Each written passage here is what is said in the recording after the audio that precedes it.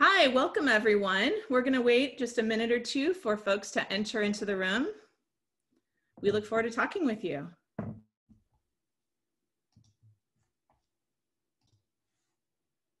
Okay, great. So we're so excited that you all attended our Ask a Paleontologist event. This is our first event, and we're so excited to be here. What we're going to do today is each of us is going to introduce ourselves and tell you a little bit about what we do. And after we introduce ourselves, we're each going to answer two to three questions that were previously submitted. We did group some questions together. So keep an eye out for your questions because these are the questions that we're going to start answering. So I'm going to go first because we are going to start in the most recent time period known as the Pleistocene, and we're going to travel back in time about 550 million years. And then we're going to rotate around. At the very end, we are going to all do your live Q&A. Any questions that you may have that we didn't get a chance to answer, you can type into the Q&A and we'll try to go ahead and answer many of those. Real quick, I'm just going to briefly introduce our panel. So we have Dr. Rachel, who studies lots of marine mammals. We have Dr. Simon, who studies things from the Ediacaran, so 550 million years ago. We have Dr. Neil, who studies lots of really cool animals that lived at the same time as the dinosaurs. And then I am Dr. Larissa, and I study Pleistocene mammals. So I'm going to go ahead and get started and show you some really fun fossils, and we'll meet all of these other paleontologists momentarily.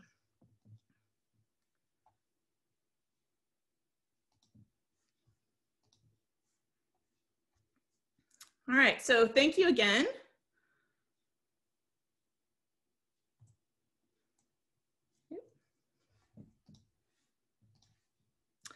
All right, so this is one of my favorite places to go look for fossils. And if anyone can look at the map, you might be able to guess where this is. So the great thing about Zoom is you can scream at the top of your lungs. 1, 2, 3, where do you think I am? Okay, if you guessed Australia, you were correct. So Australia is a great place to look for fossils because there's so many fossils from our recent past, but they also had lots of really bizarre animals. They had giant goanna-like animals that are potentially venomous, giant birds. They had giant wombat-like animals, this one here called a diprotodon, and it was the size of a rhino. They had giant short-faced kangaroos that are taller than me and taller than your parents. And they also had a marsupial lion, which is a really bizarre animal. It's not related to lions at all. It had a pouch, but it was a big carnivorous animal. And so Australia is a really fun place because all of these animals are preserved. Up here is a beautiful fossil locality located in the middle of Australia near a place called Alice Springs. And I use lots of different tools to actually study fossils. I actually love also going into the museum collections. When I open drawers like this, it's a dream come true. I can study all sorts of different fossils, and I'm going to show you how I do that. So here's a little quick video that shows,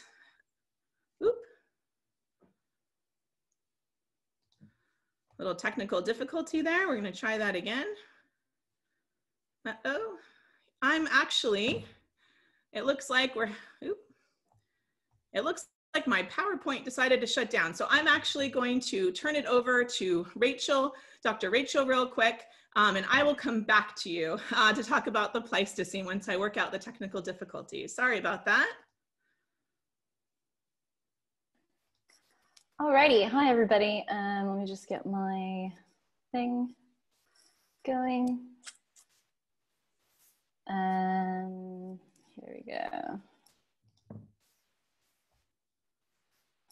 Hi, I'm Dr. Rachel, and this is a picture of me when I was excavating a fossil whale out of the rock in Iceland, which doesn't really have a lot of sedimentary rock in general, but we did happen to find this baleen whale in that rock. And it was also really convenient because in the water just to the right there in this picture, we can also see living whales swimming around whenever we needed to take a break. So that's also pretty cool because I study both fossil and modern whales and marine mammals to understand how they evolved over time. Whales evolved from four-legged ancestors about 50 million years ago. they started to become mostly fully aquatic by 50 million years ago. This animal at the top here is a four-limbed animal, a close relative of whales that, as you can see, is already semi-aquatic, but you can also see it still has those four limbs. And then this other bottom bit is kind of a snapshot through time of different whales at different stages of evolution. When some of them have hind limbs still, but then they slowly became over time more equipped for a fully aquatic lifestyle, losing those hind limbs. And also in some whales, what's really cool is some whales evolved the ability to echolocate. And echolocation is kind of seeing with sound, which is really useful in low light environments or in the dark. Bats also echolocate. So it's a way to sort of make sounds through various ways, particularly in whales. And then those sounds are reflected back so that they can hear them and they kind of get an image of whatever object they're looking at, for example, in this case, a fish, basically it helps them navigate as well, so they can also, it reflects back whatever is around them. So this evolution of echolocation, it required a lot of different anatomical adaptations, and that's what I'm really interested in. And as you can see in this picture and this next picture, there's a lot of internal features that are really interesting that allow them to echolocate, and it's part of the streamlining of their body as well. And some of you may know about the melon in whales. This is a fatty structure that that helps focus or acts kind of as a lens of the sounds that they're producing that then reflect back to them. And in order to look on the inside of the skull to understand how these things evolved, I use X-ray CT, which is basically a modified X-ray. So if somebody is hurt or breaks a limb or something, breaks a bone or something, sometimes you might go to the doctor and they might need to CT scan you. Again, it's a modified X-ray, and then they'll be able to understand what's going on the inside of you in that case. And that's kind of a picture on the upper left here of somebody in a CT scanner in the medical situation. So we kind of have a modified version of that. The example on the right here at the top is my colleague scanning a dolphin in a smaller kind of scanner. And then you kind of get this series of X-rays that are look like kind of slices, and they're actually 3D. So when you put them all together, you can reconstruct the inside of certain features. In this case, this is a dolphin ear, and I've reconstructed what the shape of the ear bone, the inside of the ear bone looks like. And this is packed with information on hearing ability in whales. And this is obviously really important if you're seeing with sound, essentially.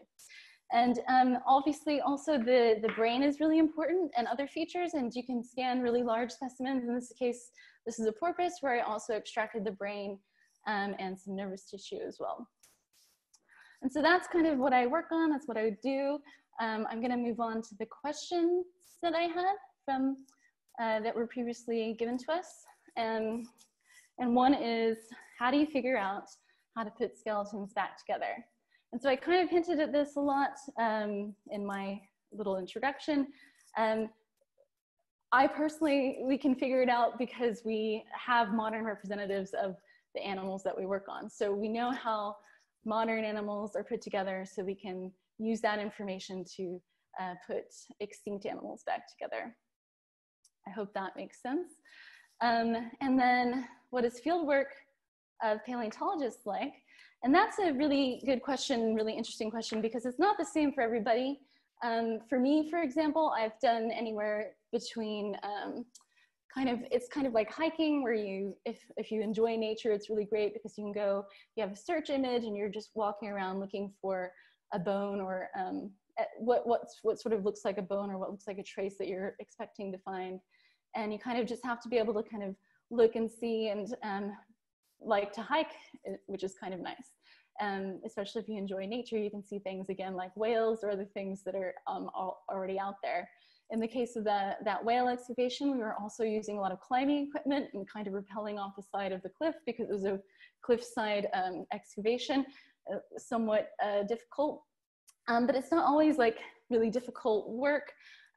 Sometimes you can go to a field site that is already well established and has basically like a quarry, and you can slowly dig away at and just slowly discover the fossils that way, and not really have to move around that much or do anything that active. And again, and not everyone does field work either, and it's not a necessary part of being a paleontologist. So just, it's nice, and if you like it, but it's not a necessary thing to do. And some people don't like it. I had a friend who tried it and decided to become a chemist instead, and that was totally great. She's still a paleontologist who's also really focused on geochemistry instead, which is also fun. So that's my end. Does Larisa want to, Dr. Larisa want to come back, or? Sure, we'll give it a try, thanks. Okay. So go ahead and stop sharing your screen. Perfect. All right, we'll give this a second try.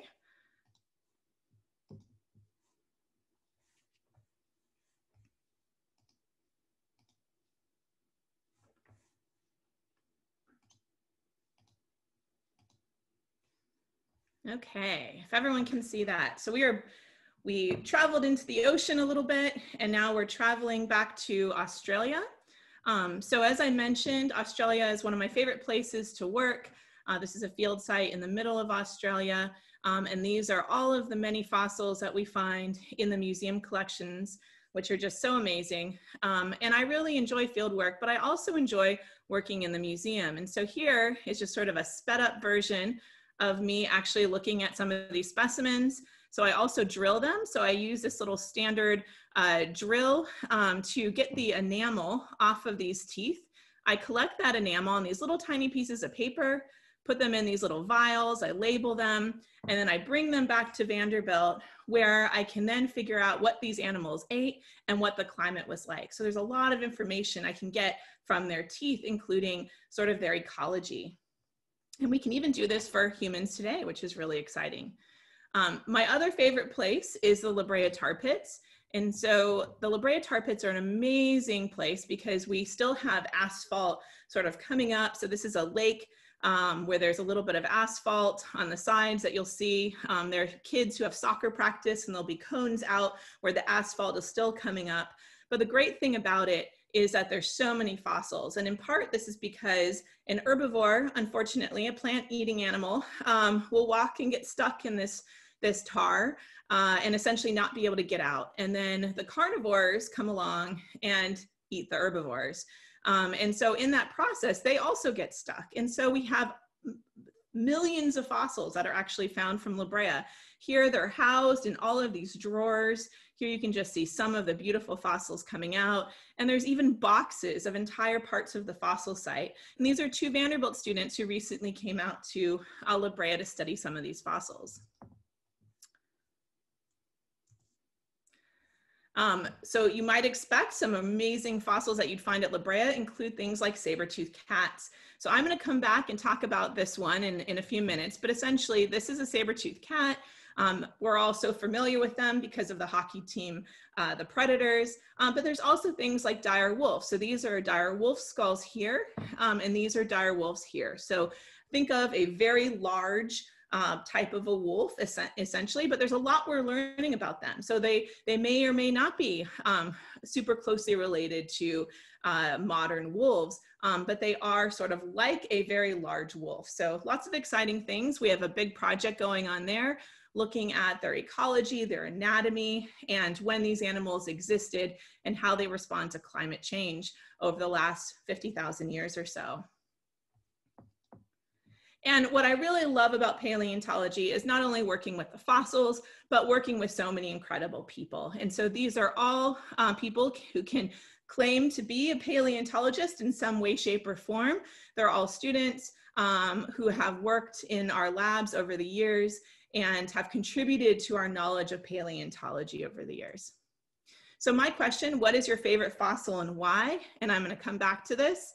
I think living in Nashville and studying saber-toothed cats, it'd be really hard to not say a saber-toothed cat, but there's actually an individual fossil that's my favorite, and that's this one here. Okay, so this is a picture of my daughter a week ago. As you can see, she's lacking lots of teeth, like I'm guessing many of you. If I gave her an apple, a whole apple, she'd get really mad at me because there's no way she can actually bite into that apple. She can only chew with her back teeth. And this is really a problem if you're a saber-toothed cat and you're trying to hunt prey. And so what's really amazing about these saber-toothed cats is they have their baby tooth, which is right here on the outside.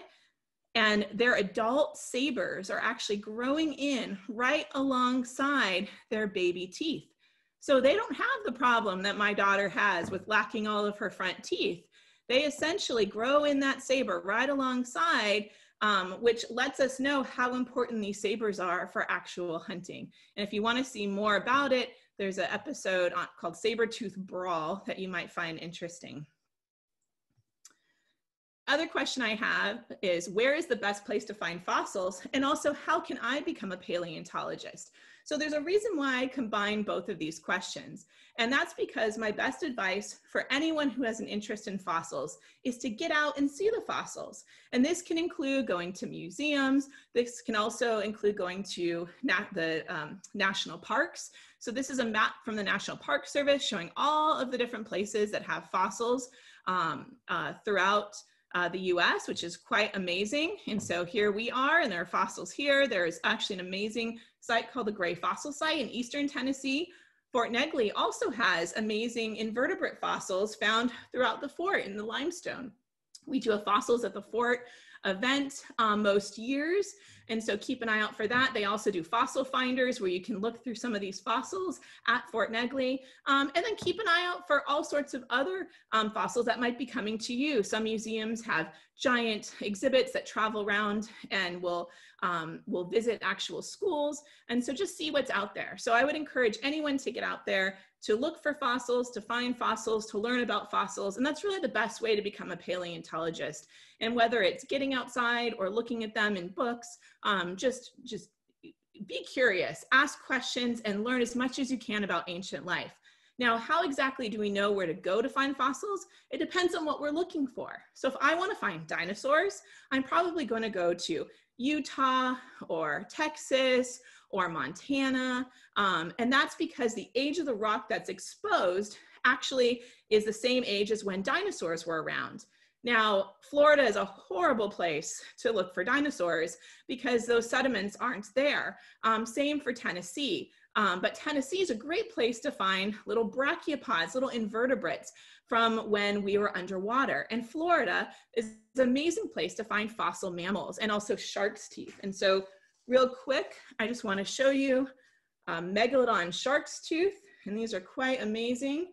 And these are the types of very large shark, the biggest shark that ever lived, and it lived between about 2 and 20 million years ago. So very exciting. Now with that, I'm going to actually pass it on to someone who studies marine reptiles, and that's Dr. Neal.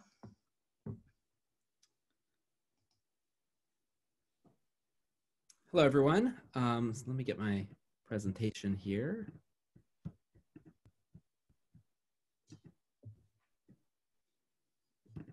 Okay.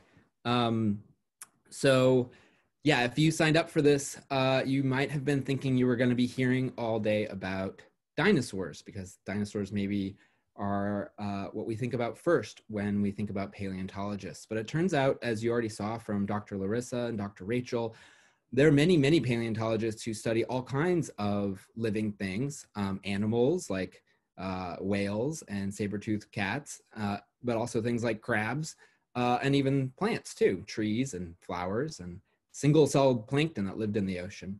All of these organisms have left behind a fossil record. But dinosaurs are a pretty spectacular group that we know about from fossils. And it turns out when dinosaurs were alive in the Mesozoic, from 250 to 65 million years ago, there were a whole bunch of other reptile groups that lived alongside them. And so these, even though they lived alongside the dinosaurs, aren't technically classified as true dinosaurs. And they include things like the flying reptiles, pterosaurs, that we'll talk about in a little bit here, but also my favorite group, the marine reptile group. These were reptiles that lived in the ocean at the same time as the dinosaurs, and they have some similarities with dinosaurs. So we classify them as reptiles, and they have a relationship with living reptiles today, including crocodiles and snakes and lizards and turtles, but also birds, which we'll talk about in a bit as well.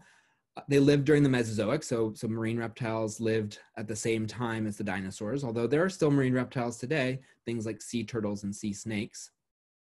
But all dinosaurs, or almost all dinosaurs, lived on land, and all marine reptiles lived in the ocean. So that's a big difference between the two of them.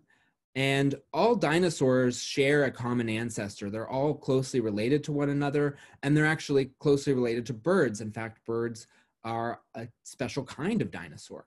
However, what's really cool to me about marine reptiles is that it's not just one group and they don't all have one common ancestor. There are actually many, many different groups, but they all had a similar lifestyle and they all had a similar story. They all started as reptiles living on land, and over time they became adapted to living in the ocean, and eventually became so adapted to living in the ocean that they couldn't even leave the water anymore. And so in many ways, they're pretty much similar to the whales that Dr. Rachel was talking about, but they lived long before whales that are still with us today.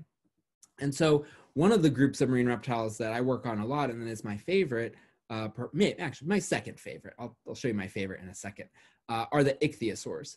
And ichthyosaurs were dolphin or whale-shaped, or sometimes people even call them fish-shaped reptiles. The name ichthyosaur means fish lizard, and they were first discovered by a woman paleontologist named Mary Anning, who lived in England in the 1800s, and she used to look for fossils along the seashore and would collect and sell fossils, but also was responsible for finding some of the most important fossil reptile specimens and sharing them with scientists. In fact, this was at a time before dinosaurs were even known about. So marine reptiles were kind of our first glimpse that giant reptiles used to live on planet Earth. And so these ichthyosaurs lived, they evolved around 240 million years ago. And they lived about the same time as the dinosaurs all the way up to the Cretaceous. But then they went extinct about 110 million years ago. They actually went extinct before the dinosaurs went extinct. So they weren't killed by the meteorite impact that killed the dinosaurs. We're still trying to figure out exactly why they went extinct. But when they went extinct, there were some other reptile groups like mosasaurs that you might have heard of that came on the scene. So there was this really interesting story of different reptile groups evolving to live in the ocean, and then living for a time and then going extinct and being replaced by other groups. And that's one of the questions that I'm really interested in, is sort of how these different groups of marine reptiles that lived alongside one another, how they interacted with each other, and how they interacted with the oceans that they lived in, what role they played in the ocean ecosystems at the time. We think that things like whales are really important in modern ocean ecosystems. And so we think that the marine reptiles might have been really important as well. So I've shared this picture, and obviously it's my background as well. This is the largest ichthyosaur called Shonisaurus. It's the state fossil of Nevada, although actually even larger representatives of the same animal have been discovered in British Columbia. And this is a mural created by an artist, but it gives you an idea of how big these things got. Not as big as a blue whale, but much larger than most toothed whales today, most dolphins, but about as big as a sperm whale, the largest toothed whale today. And so in order to study and learn about these things, we do a combination of field work, and you've already heard about this from the other speakers, going out to look for fossils. And so that involves walking around a lot, looking at the ground, picking up things, trying to figure out if they're a real fossil. And so if you can see in the picture here, I'm not sure if my pointer is visible to you, but over on the left-hand side, you can see me looking at some fossils that are actually still inside some rocks. We're trying to figure out how to get them out. And then below, you can see some fossils that we found on the ground. These are actually part of the shoulder blades, shoulder girdle of a giant ichthyosaur, of a Shonisaurus. When we find a fossil in the ground, oftentimes we need to protect it when we remove it, and we'll wrap it up with plaster and burlap or newspaper. And that's what these people in the top middle are doing here, wrapping up a fossil to safely transport it home. And you can see some examples of other people. And these are students that I've worked with, Vanderbilt students and other students, that have gone out to look for fossils in the field with me. So that's one part of what I do. But then I also, once you get the fossils back, there's a lot more work to be done in trying to study them and figure out what kind of stories they have to tell us. And so just like you heard about from both Dr. Larisa and Dr. Rachel, I also visit museum collections a lot to study the specimens that are there. I've also used the CT X-ray scanning, like Dr. Rachel was talking about, to look inside the skulls of some marine reptiles, just like she was talking about looking at some dolphin skulls. And down here, Dr. Rachel also mentioned looking at living animals today to try and figure out the past. And so I'm not looking at a marine reptile, I'm actually looking at a whale jaw, a very strange kind of whale called a beaked whale. And as I mentioned, we think that the marine reptiles had a lifestyle similar to whales today. So I like to compare the fossil groups to the living groups to get a better understanding of them. And I just want to close up with, I mentioned actually my absolute favorite group of marine reptiles is this group you might never have heard of before called thalattosaurs. They lived only in the Triassic from 250 to 200 million years ago. And they may have been related to ichthyosaurs, but we're not quite sure yet. We're trying to figure that out. They may have been a totally independent group that moved into the ocean and lived for a time before going extinct. They include some large individuals, although they're usually smaller than ichthyosaurs. But this one right here that we just published and described and gave a new name is one of the smallest ones. And I don't have a scale bar, so you don't know, but it's really only a few, it's like about a foot long or so, maybe a little bit longer than that, but not too much bigger than that. So it's a pretty small animal. And this animal had a really pointy snout, lots of sharp teeth. We think it hunted for fish in the ocean during the Triassic. It was found in Alaska, actually on tribal lands of the Tlingit people, who are native people that live in Alaska. And so with their permission, we actually named this animal after a creature from their storytelling and mythology called Gunakadate. And in their mythology, this was a sort of magical reptile that lived in the ocean and gave good luck to people who saw it. So we thought that was, since we were lucky to find this fossil, that was a great name. Okay, so a couple questions from the attendees, or the participants today. One was, what was the biggest dinosaur and how do we know what they looked like? And so I don't study dinosaurs, but I do study animals that lived alongside dinosaurs, so I know a little bit about them. And we're always trying to figure out which was the biggest, because oftentimes we don't have a complete skeleton, we've just got parts. But right now, one candidate for the very largest dinosaur that's known is Patagotitan, which is a sauropod dinosaur, a long-necked dinosaur that lived in the Cretaceous in South America. And this animal is known from leg bones and from some backbones, not a complete skeleton, but based on the size of its leg bones, we think that it was like 30 meters, so 90 feet long. And I don't remember the weight, but it was very, very heavy.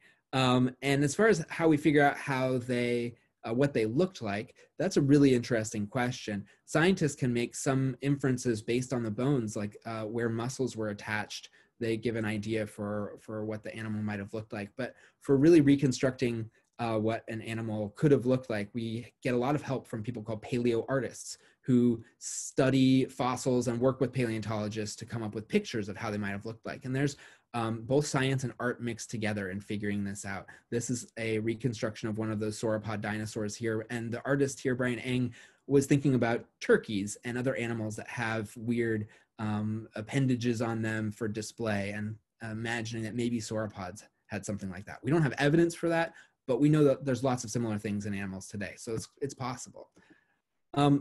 And then the last question I had here, or actually two questions, are dinosaurs terrible lizards, and are pterodactyls dinosaurs? And so if my answers for these, are dinosaurs terrible lizards? Yes and no, and I'll explain that. And are pterodactyls dinosaurs?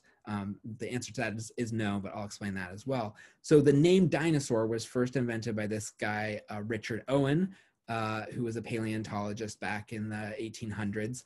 And he did come up with a name based on Greek words that mean terrible and lizard. And at the time, terrible didn't mean bad. Terrible meant something that was really amazing and maybe a little bit scary. And so that was the idea, was that these were terrifying reptiles that were very large.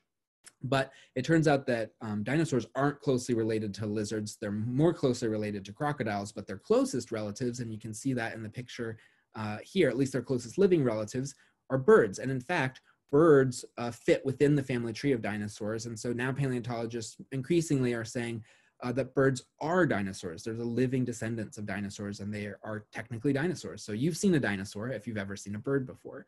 Pterosaurs are really closely related to dinosaurs. They're cousins of dinosaurs. Pterosaurs include pterodactyls and pteranodon and some other flying reptiles. But they evolved flight separately from birds, and they are a separate group that is just a cousin of dinosaurs, but not actually dinosaurs. That's my whole presentation. And so I will turn it over to Dr. Simon, who'll tell you about even older stuff. Thank you. So I'm going to share my screen.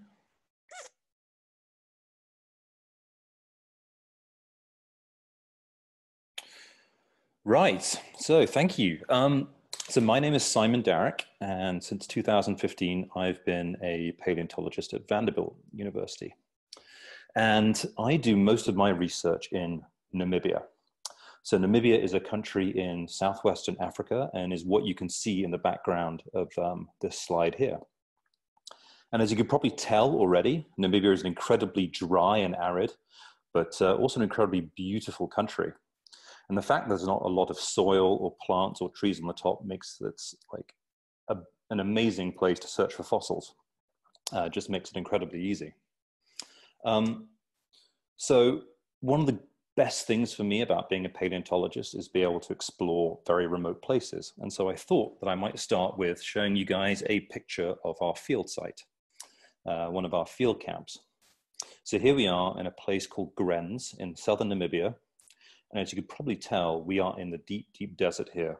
There are no roads, there are no farms, there are no people for hundreds of miles in any direction.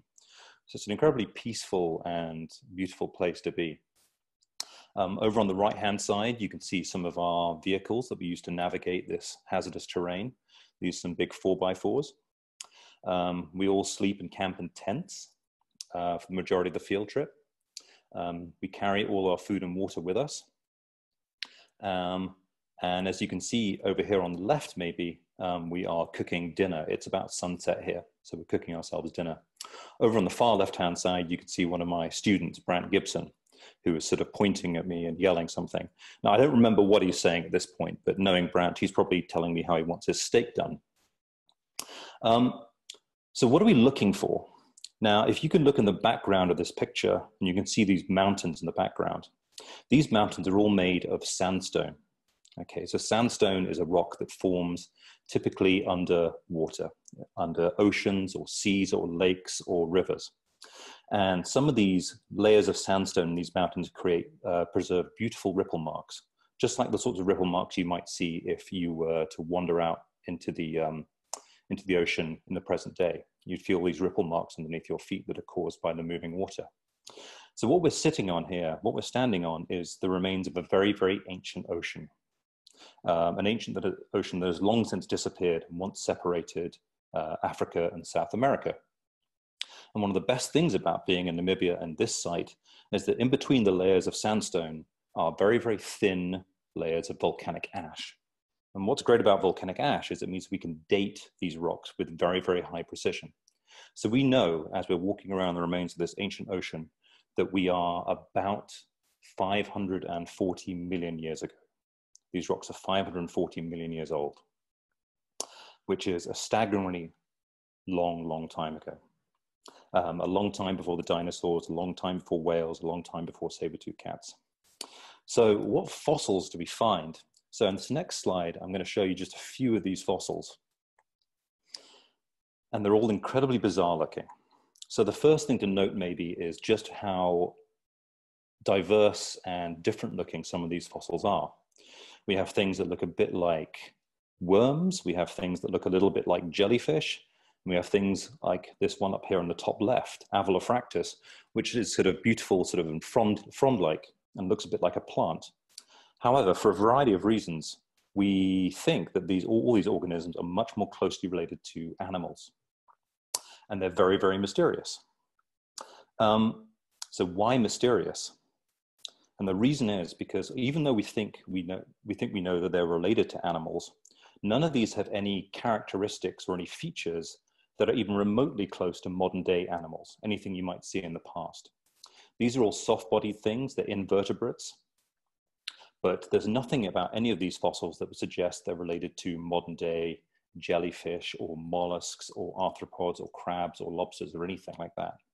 One of my favorite examples, if you look down in the bottom row, second from left, you'll see a sort of circular fossil. And this is called Tribrachidium. And it's one of the weirdest things that paleontologists have ever found in any part of the fossil record. So we're looking down on Tribrachidium here, and it would have been circular, sort of hemispherical, almost like a tennis ball cut in half. And if you can look at it closely, you can see on the top, there are these three arms that extend out towards the edge of the organism and sort of spiral around in a counterclockwise fashion. So this was an early animal living in the shallow ocean 540 million years ago, but it has a body plan, it has a design that nothing alive today has anything similar. So we don't know where many of these organisms fit in the tree of life. We don't know what they're related to. And even more mysteriously, these organisms disappear about 539 million years. So they appear at 570 million years ago, and then by 539 million years ago, they're all extinct. And immediately afterwards in the rock record, we find a huge abundance of fossils that belong to animal groups that we do recognize. We start to find sponges, we start to find jellyfish, we start to find brachiopods, we start to find shells. And this is what we call the Cambrian explosion.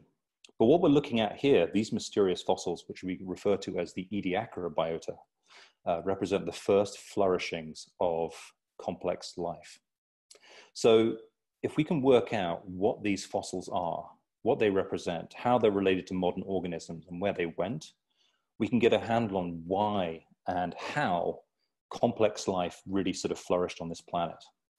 And by extension, actually, if we work out how and when these evolved, then we can actually sort of start hazarding a guess at the likelihood of us finding complex life on other planets elsewhere in the solar system, and maybe even what we might begin to look for. So at the moment, we have a rover up on Mars, which is driving around and it's looking for life on other planets. And one of the people driving that rover is a paleontologist who began his career working on the Ediacarans. So this is truly sort of astrobiology. So with that, I think there are a couple of questions, which I'll try to do my best to answer. So how do fossils get buried in the ground? And what types of rocks preserve fossils particularly well? It's a very good question. So fossils get buried in the ground. I mean, in order for something to become a fossil, typically it has to be buried under sediment. And places where sediment is accumulating most often involve water.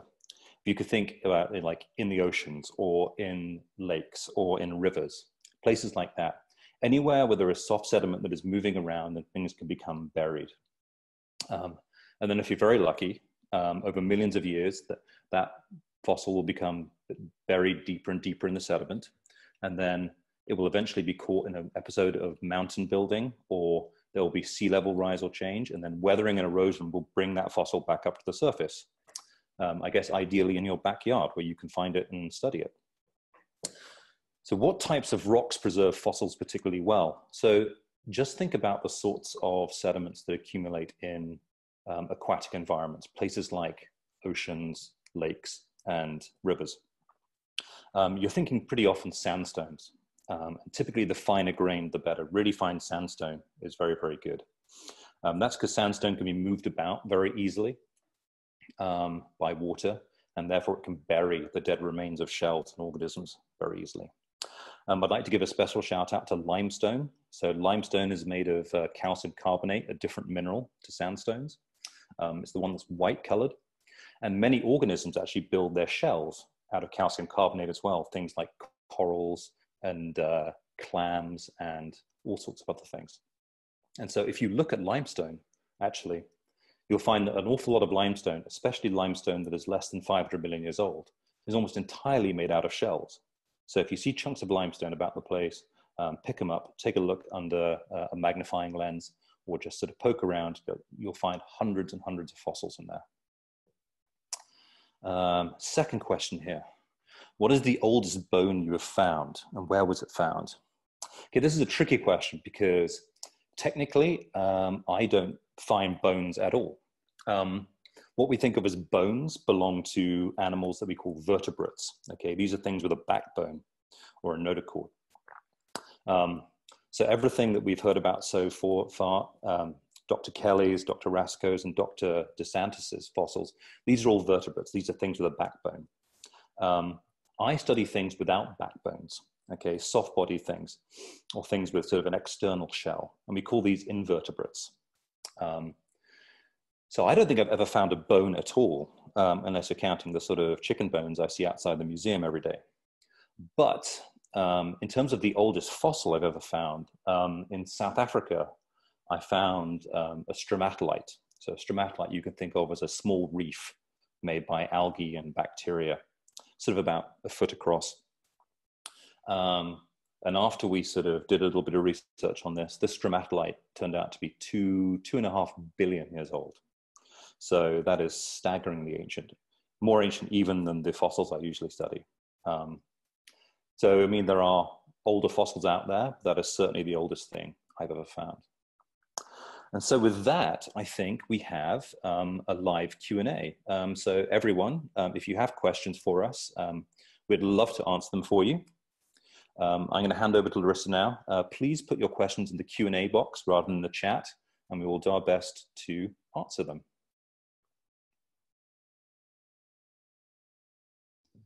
Great, thank you so much. So Simon, if you can stop sharing your screen.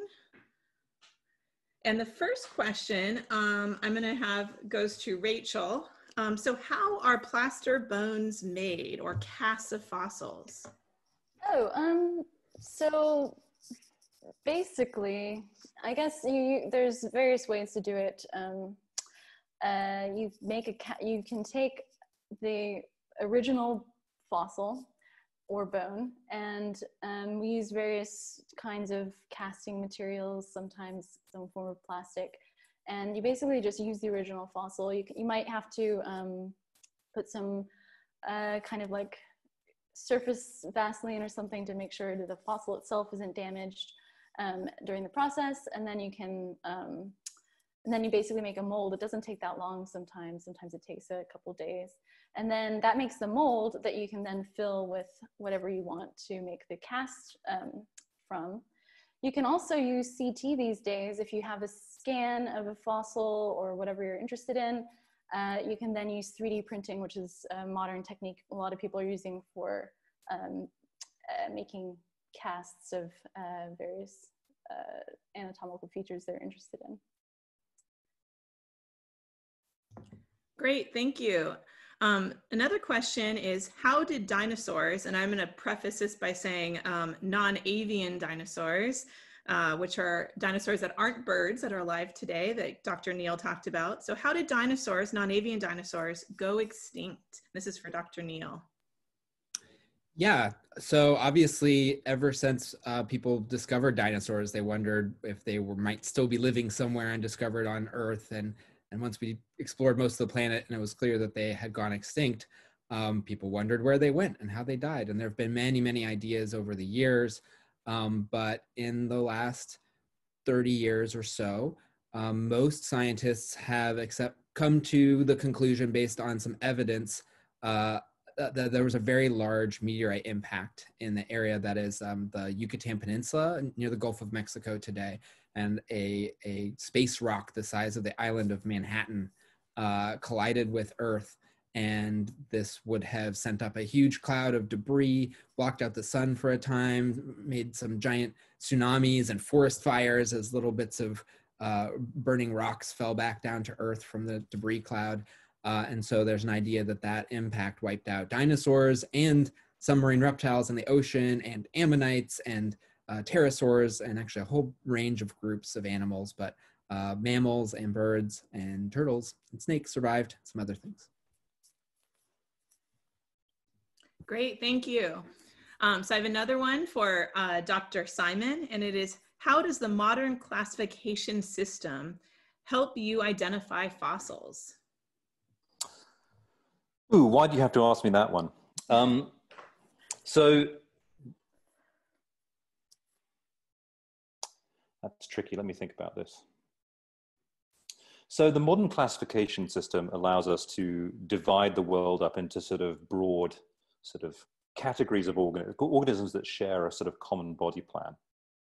And so when we find ancient mysterious fossils in the fossil record, our first port of call is usually to say, well, what parts of this organism shares what we call characters or sort of anatomical features with things we do recognize today. So even if the rest of the organism looks totally bizarre, sometimes it has one character that we can recognize. A great example of this is Archaeopteryx. So Archaeopteryx was an early bird, but it had feathers like a bird and it had teeth like a dinosaur. And so once these things started showing up in sort of quarries, people thought they were fake. But it turns out that this was sort of one of these one of these many missing links between dinosaurs and birds that Neil alluded to earlier. So in this case, it was the character of feathers and the character of teeth, that allowed us to sort of put together the idea that birds are dinosaurs and they share a sort of a common evolutionary history. Once you get back to as far back as the things I study, then that sort of falls apart because none of the organisms I study share any characters, so many characters, if any, with modern ones. And so in that respect, my lab has to use different sorts of tricks in order to work out what things are related to because they're so old and so ancient. Great, thank you. So I was asked one that was perfectly suited for me, which is, how did saber-tooth cats hunt? And this is actually something that we actively study, so we can actually look at their morphology and what we know about saber-tooth cats based on comparing them to living cats today, living big cats, is that they were not hunting like cheetahs. They were more of an ambush predator, potentially trying to stalk their prey. And if you can remember the drill that I was using on those teeth, we've also done that with saber-tooth cat teeth. And that can tell us what kind of prey that they're eating. And the type of prey that they like to eat the most are those that hang out in forests or denser cover. So the herbivores are eating lots of leaves and the carnivores are eating those herbivores. And so we think that they're really using a lot of cover to actually hunt and take down their prey, at least at Rancho La Brea and also at the Brea Tar Pits, essentially where I'm at currently or virtually. And also in Florida, we see a similar sort of pattern. They also really like the cover. And I couldn't miss the opportunity to show an example of a saber-toothed cat here. So this is a cast. So Dr. Rachel had mentioned that we can make an exact replica. So this is not an actual fossil, but it's based off of an exact replica. So literally, just like you do with the Play-Doh, you can make a copy, you can fill it in, and this is a saber-toothed cat. So go Predators. All right. So the next question is for Dr. Neil, and it's, did dinosaurs have feathers? Right, excellent question. And actually, Dr. Simon was just kind of alluding to this as well. And I suspect many of you are aware that we have now discovered dinosaur fossils that preserve feathers.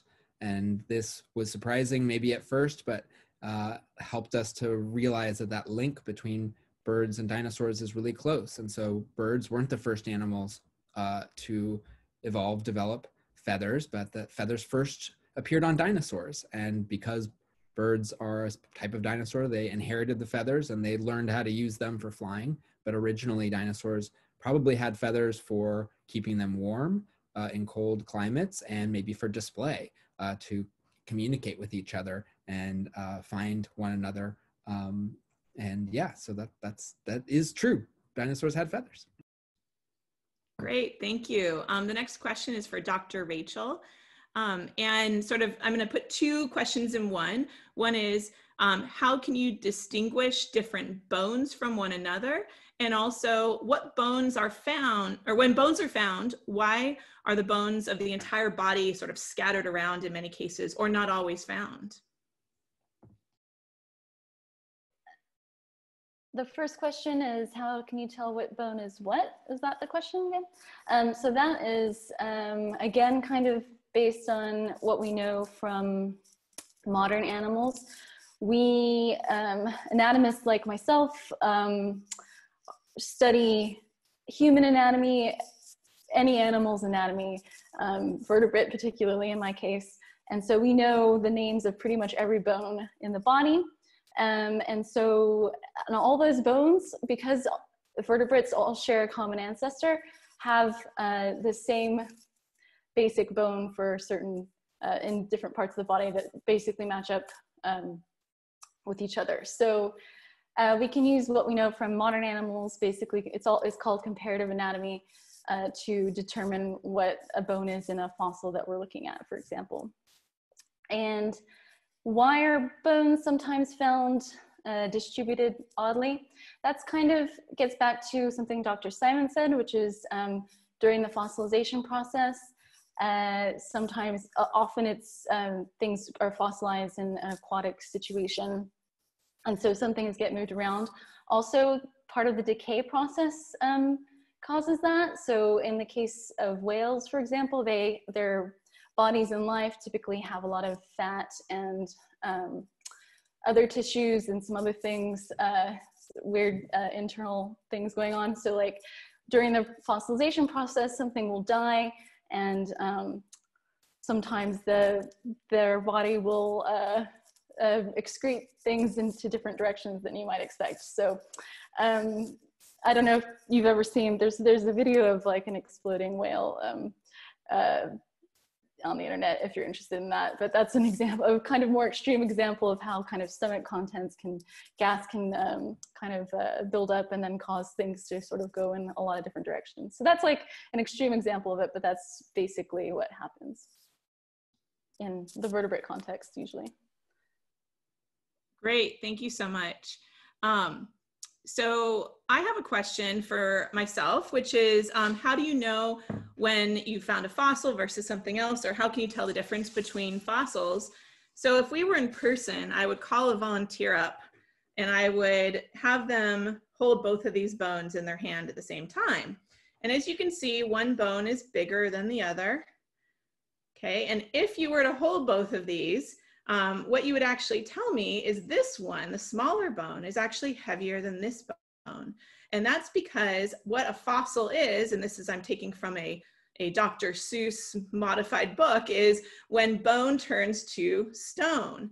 And so essentially it's getting filled in with lots of little tiny minerals. And I'm going to grab another bone here, which is a giant part of a proboscidean, or a large elephant-like animal that lived in the past. And you can see that it's starting to kind of fill in, and it's very, very heavy. I'm having a hard time lifting this. And so a fossil really is all those little pore spaces in the bone are getting filled in with little minerals. So as the water comes through, it deposits these little minerals and it solidifies over time. And that's essentially what a fossil is it's stone. It's very, very heavy compared to a modern bone. So if you're ever wondering and you see what looks like, say, a cow bone, you can lift it, and if it's very light, there's a good chance it's a modern bone, and if it's very heavy, it's a good chance it's a fossil. Now that doesn't always hold true, but for the most part, it gets mineralized, and that's what a fossil is. So great question. All right, so we have another question, and this is for Dr. Simon, and the question is, I'm finding all of these little like seashell-like things in my backyard in Nashville. Were we underwater, and what sort of fossils are these from? And I'll give Simon a hint since he hasn't seen the fossils. They are brachiopods. So if you can kind of describe what Nashville was like in the Ordovician, that'd be great.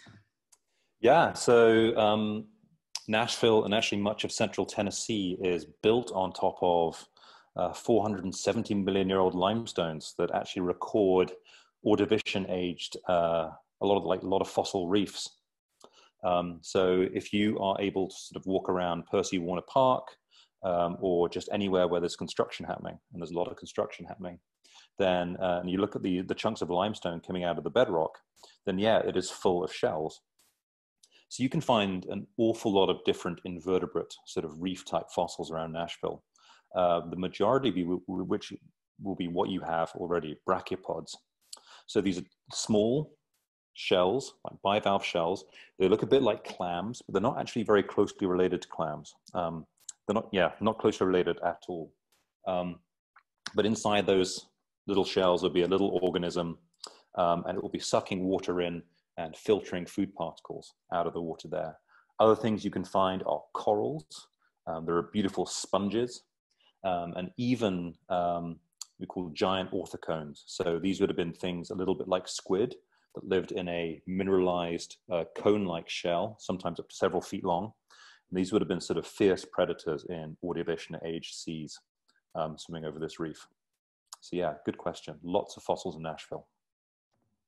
Wonderful. Thank you so much. Well, we've gotten so many amazing questions. We've tried to answer as many as we possibly can. We're going to wrap up here, but I wanted to ask every single one of our paleontologists a really important one, which is, why did you become a paleontologist? So we're going to rotate around. We'll start with Dr. Simon, and then work backwards through time, bringing us back to the present.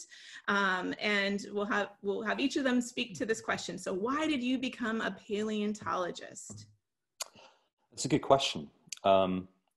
I think that it's something that I probably share with all of you, and that is the thrill of discovery. So as a paleontologist, you can be outside in your backyard, you could be in southern Namibia, you can be backstage at a museum and be the first person to see something.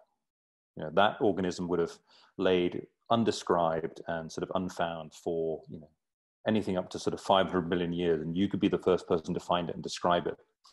And that thrill never really went away for me. And the fact that I get to do a job now where I get to travel around the world finding fossils, I am just profoundly grateful for.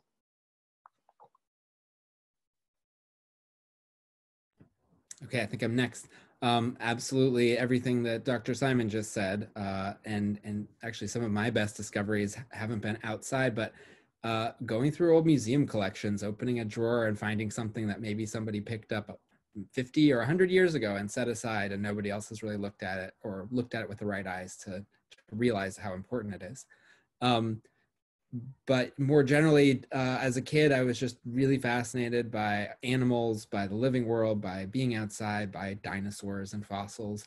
And so I kind of tried to pursue all of that through school and college, and took biology classes and took geology classes. And it just kind of naturally emerged that the skills that I was building and developing led me towards this career. Yeah, for me, it was kind of the same. I really loved dinosaurs when I was a kid growing up. And then I was started college, and I thought maybe that wasn't a career anyone could really have. And I was also really into computers. But then towards the end of being at university, I decided I should probably do some research because I was interested in doing more kind of science. And started speaking with the paleontologists in the geology department, and kind of got in on the ground floor with CT scanning, actually, because where I went to university was one of the first CT scanners that was being used for paleontology. And it was a combination of my interests in art and science and animals, paleontology. And I had at the same time, I was really getting into whale skulls because I had taken a class on bone anatomy, and there was a whale skull, and it was just amazing. It was the only one that they had. But so then it was pretty much downhill from there, and I've been lucky enough to keep working on fossil and modern whales and other marine mammals. Great, thank you. So for me, I was always very curious, and I grew up taking summer classes at the Los Angeles Museum of Natural History on dinosaurs and snakes and electricity, and just really loved science. But honestly, when I went off to college, I didn't think I was going to be a paleontologist. I thought I was going to be a politician, ironically. And it was through just a random class that sparked my curiosity. And I sort of went, wait, I remember paleontology really realize there were real jobs in this, and there were. And I got the bug. I couldn't shake it. At the time, paleontology was very different from conservation biology, and I was really torn between studying modern animals and trying to help our current ecosystem and studying the fossil past, which I found absolutely fascinating. And who doesn't like studying and working on dinosaurs? It was amazing. But fortunately for me, those two fields have really come together. And so I like to call myself a conservation paleobiologist. And so I ask questions that are of direct relevance to the fossil, or direct relevance to modern conservationists, but that use the fossil record to help answer those questions. So I really feel like I get to be both a conservation biologist and a paleontologist. And just to echo what Dr. Simon said, it's a blessing to be able to travel all over the world. We work on every continent except for Antarctica, and to study the most amazing fossils. And the last thing I just want to mention is anyone can be a paleontologist. So anyone from any ethnicity, from any gender, from any walk of life. And what I kept pretty private for a long time, but I used to have epilepsy. So, you know, if you have a learning disability, a physical disability, there are still ways you can study fossils. You can be out in the field. You can study them from your computer. We're all paleontologists working, you know, from fossils, digitizing fossils, and being able to study them from our living room. So it's really the most amazing field. You know, if you have any interest in it all, I encourage you to just pursue your curiosity. You can do it. You can be a paleontologist.